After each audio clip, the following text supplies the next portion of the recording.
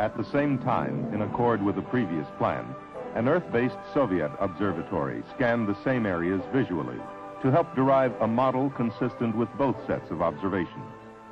During the trip home, the X-ray spectrometer would observe 7 X-ray sources and gather 50 hours of galactic data. Then, on August 7th, they looked into the fireball created by the heat of their re-entry into the Earth's atmosphere at 25,000 miles per hour. And there would be a heart-stopping moment as one of the 3 parachutes collapsed.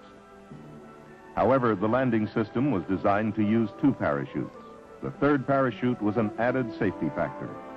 Today, that margin paid off.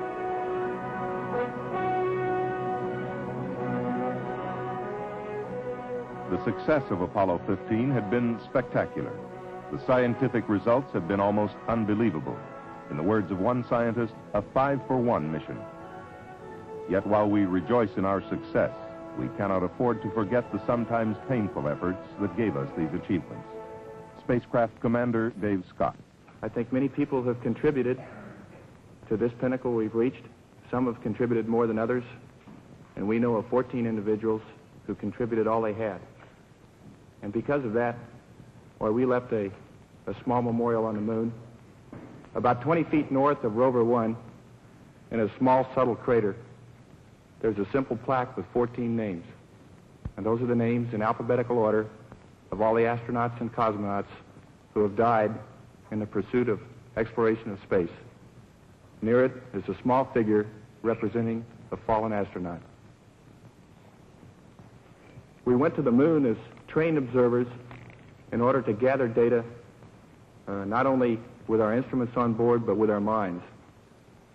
And I'd like to quote a statement from Plutarch, which I think expresses our feelings since we've come back. The mind is not a vessel to be filled, but a fire to be lighted. Thank you.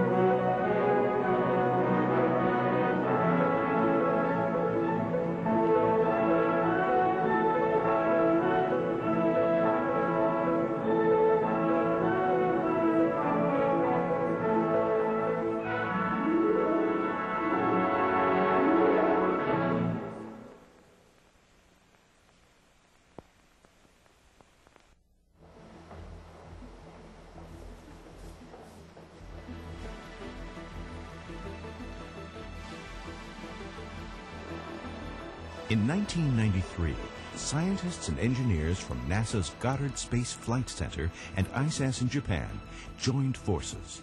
Together, they created an advanced X-ray astronomy spacecraft capable of detecting X-rays from some of the most exotic objects in the universe. This powerful research vehicle, called Astro-E, took 7 years to build. 7 long